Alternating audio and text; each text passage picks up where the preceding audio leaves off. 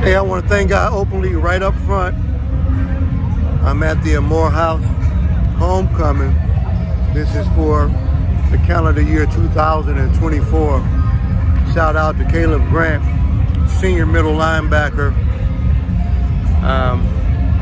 Today is a powerful day. I want to thank God again for blessing me with the honors yesterday of being in an article, and doing an article of me at my job building robots.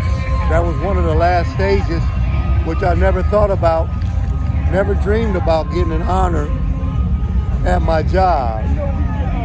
But that's just showing me that God once again is going above and beyond, or at least pinching off a little bit to show how mighty God is. So I'm so thankful for that. Thank you, God, for the championship ring, for coaching. Thank you for the championship, for winning as a player.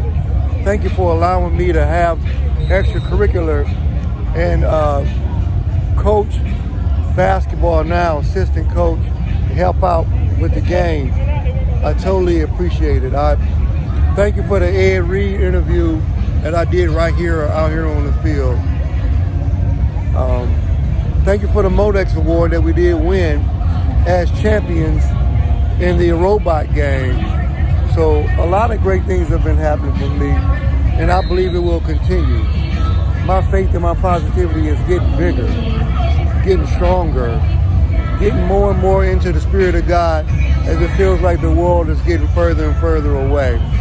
I'm thankful to God, no matter what anybody says. God bless all these people here, these players, the teams. Morehouse is playing against Fort Valley State today. So I thank God for being able to get here. I had to finagle this particular time to get in. They wouldn't just let me naturally come through. So as usual, you know, I had to depend on my spirit, but shout out to Brother Tim coaching. He got me in. So I'm thankful for everything that I'm a part of, man. I'm humble. They got the flag going up there showing that says don't vote for Trump, vote for Kamala Harris. The political world is a different arena, and that's another conversation. But I just suggest that I continue to enjoy the breeze as God allows the sun to shine, not only in my life, but in the world over. So as long as it's happening like this, Lord, thank you for me getting diagnosed. They said I was pre-diabetic. Thank you for allowing my A1C to be a 5.9 when it said it's supposed to be a 5.6.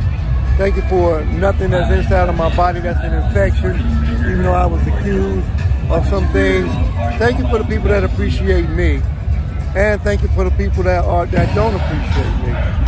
So I appreciate you, God, for what you're doing.